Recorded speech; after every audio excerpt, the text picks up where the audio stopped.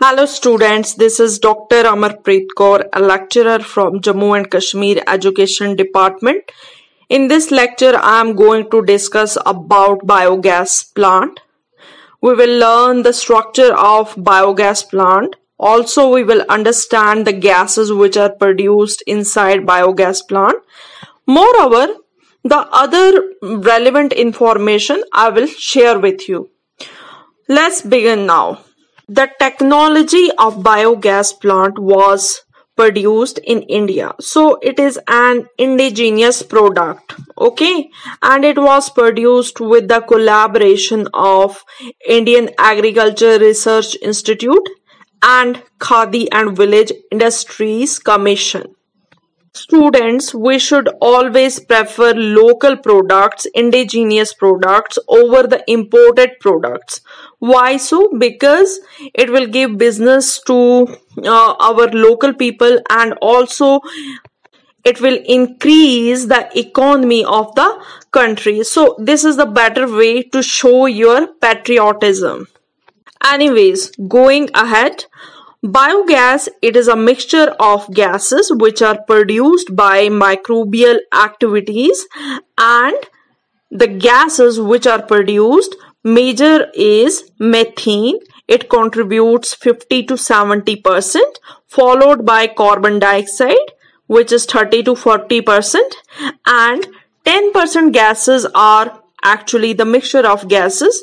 Two of them are hydrogen and hydrogen sulfide. Let's know an important information about the major gas which is produced inside this tank, which is methane. Okay, it is highly inflammable. So you can use the same gas in your kitchen for the cooking purpose. The bacteria which are present in this biogas plant are mainly anaerobic, okay, and they are collectively known as methanogens.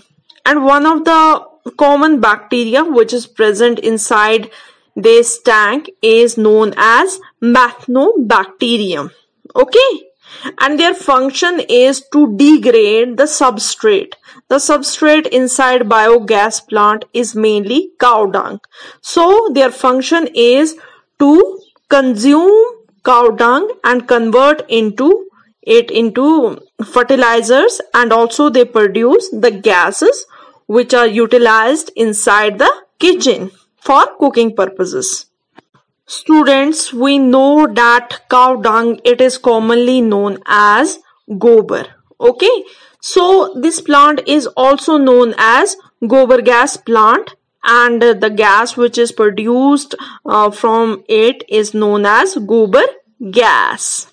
Students, there is a common connection, or you can say interesting connection, between the digestion of cattle and this gobar plant. Why it is so?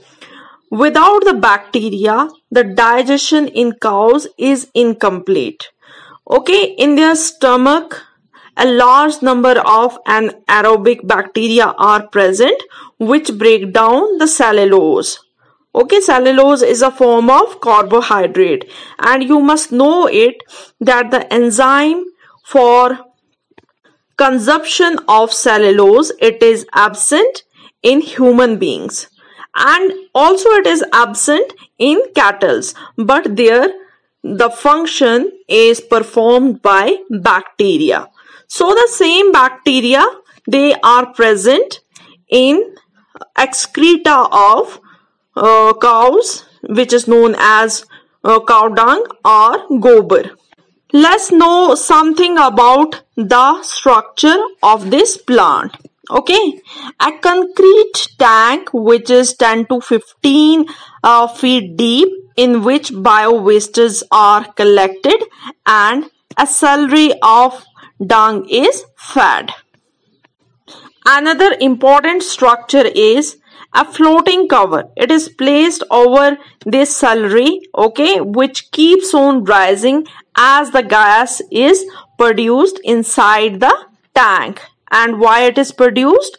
It is produced with the help of bacteria.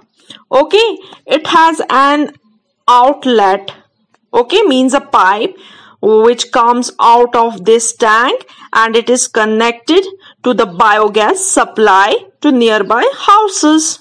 It's very simple. The spent slurry, okay, on which the bacteria have acted, it is removed from the tank and it performs as a function of fertilizers. Our farmers, they use the same slurry as manures and fertilizers in their fields.